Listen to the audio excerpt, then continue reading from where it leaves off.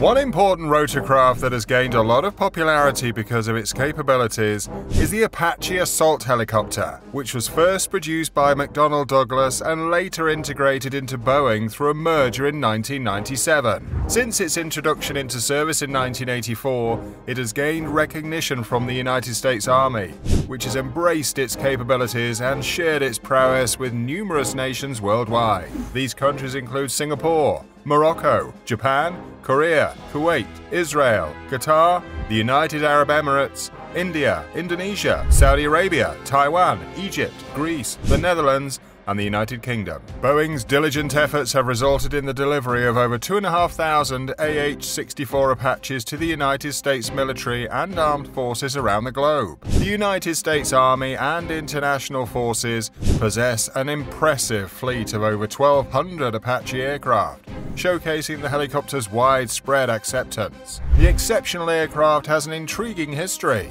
Initially developed by Hughes Helicopters, the AH-64 Apache emerged from the United States Army's Advanced Attack Helicopter program, aimed at replacing the AH-1 Cobra with a more capable and survivable helicopter. The prototype, the AH-64, took flight in 1975, and in 1976 it was chosen over its competitor, the Bell AH-63. The production version, the AH-64A, entered service in 1986. Over time, the AH-64 Apache underwent numerous upgrades and improvements, resulting in the development of various variants. Some of the upgrades are the AH-64D Apache Longbow, which introduced a radar dome and fire-and-forget missiles, and the AH-64E Apache Guardian, a variant that enhances performance and network capabilities. The enduring legacy of the Apache helicopter is evident in its remarkable achievement of accumulating 5 million flight hours and over 1 million hours dedicated to combat operations. Its role in military endeavors became apparent during the United States military's intervention in Panama in 1989. The Apache was developed during Operation Desert Storm and played a vital supporting role in low-intensity conflicts and peacekeeping missions in Kosovo, Turkey, and Bosnia. The arrival of the Apache AH-64D Longbow in April 1997 represents a momentous breakthrough in the development of helicopters. This advanced aircraft played a vital role in crucial military operations such as Operation Anaconda in Afghanistan and Operation Iraqi Freedom.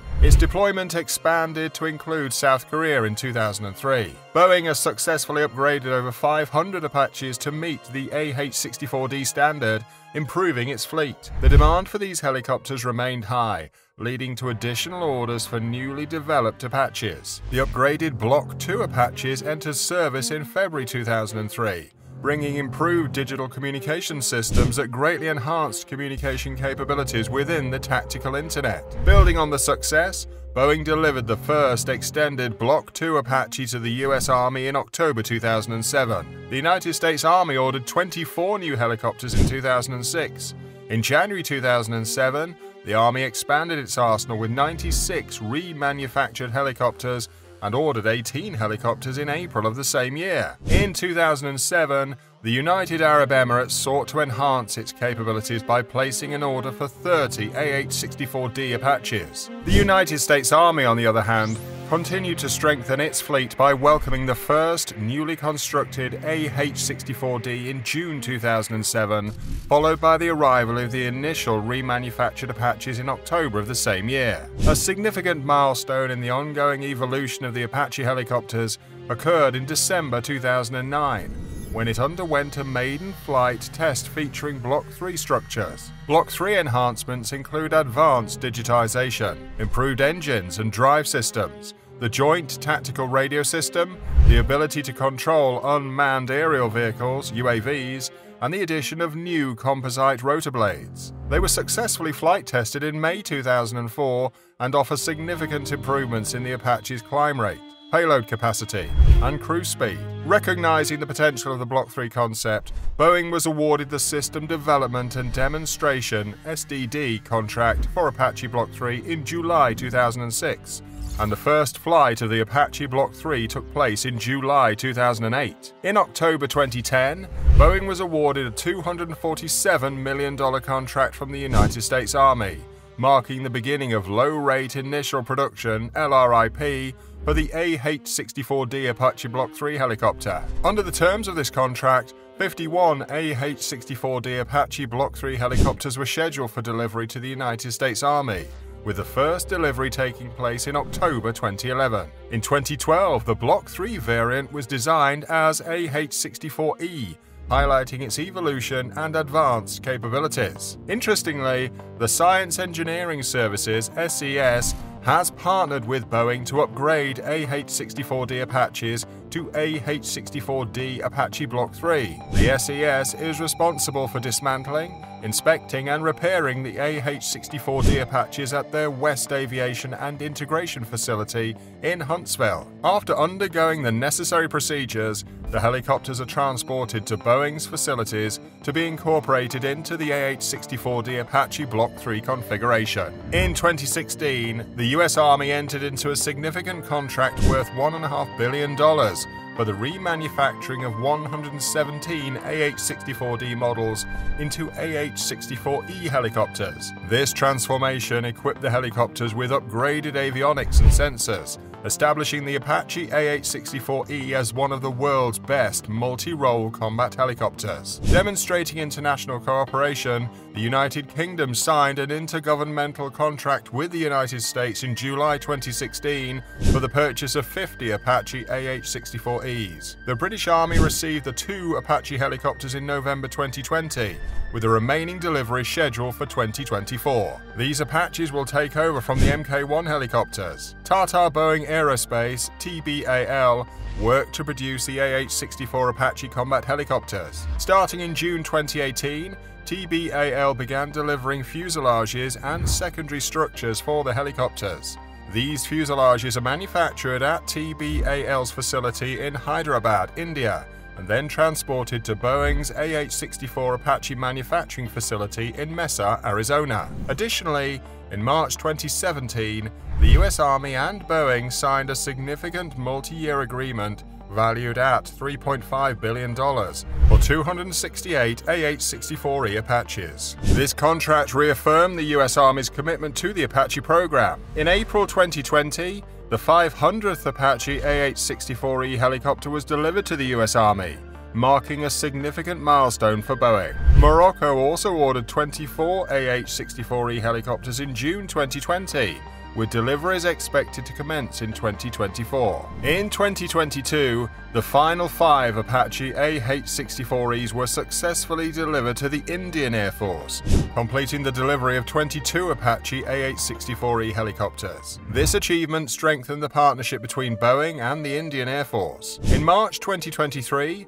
Boeing got granted a contract to construct 184 AH-64E Apaches, a formidable twin-turboshaft attack helicopter. These helicopters are intended for use by the United States Army and international customers. Now let's explore the intriguing features of this remarkable aircraft. The Boeing AH-64 Apache is built for action, with a cockpit that's perfect for a 2-man crew. It's got a fancy sensor sweep right on the nose for some top-notch target finding, even in the dead of night. And talk about firepower. It has a 30mm M230 chain gun right under the front fuselage, spitting out over 600 rounds every single minute. Loaded with over 1,000 rounds of ammo, this chopper won't run out of ammunition anytime soon on the battlefield. Speaking about the AH-64D variant, it was upgraded with the AGM-114D Longbow Hellfire missile, and this is a major game changer. This missile has a millimeter wave seeker that lets it go into complete fire and forget mode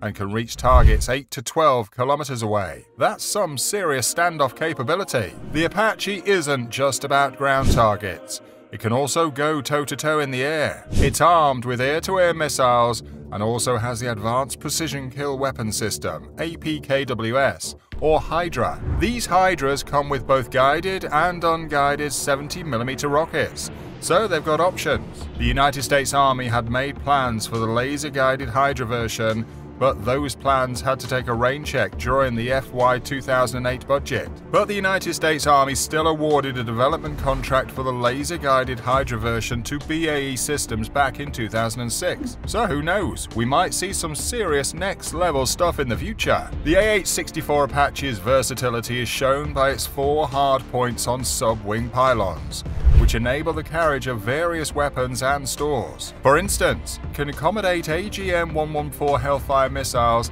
and Hydra 70 rocket pods. With such an impressive arsenal, the AH-64 Apache can effectively perform different missions, including anti-tank warfare, armed reconnaissance, and close air support in diverse environments and conditions. Boeing has plans to ensure the long-term operational viability of the Apache helicopter by implementing improvements and next-generation technologies, including modular open systems architecture. Through these efforts, Boeing aims to maintain the AH-64 Apache as a formidable and cutting-edge aircraft well into the 2060s. For maximum adaptability, the Longbow Apache can be customized with weapons based on mission requirements. The AH-64E version has an open system architecture to support multi-domain operations and incorporates the laser sensor, communications, navigation, and weapon systems. The modernized Target Acquisition Designation System provides target information in all weather conditions, and the upgraded fire control sensor enables maritime targeting. The AH-64E version 6 represents the most advanced configuration, engineered for network-centric operations and capable of operating in highly contested and complex battle environments. It integrates Link 16 communications and supports real-time streaming of unmanned aerial systems video. The V6 also boasts improved engine performance. The Apache attack helicopter is powered by 2 turboshaft engines, specifically the General Electric T700 GE701D engines for the American AH-64D and the Rolls-Royce and Turbo Mecha RT-M322 engines for the UK Apache. This helicopter demonstrates impressive performance capabilities, including a climb rate of 889 meters per minute, maximum and cruise speeds of 279 kilometers per hour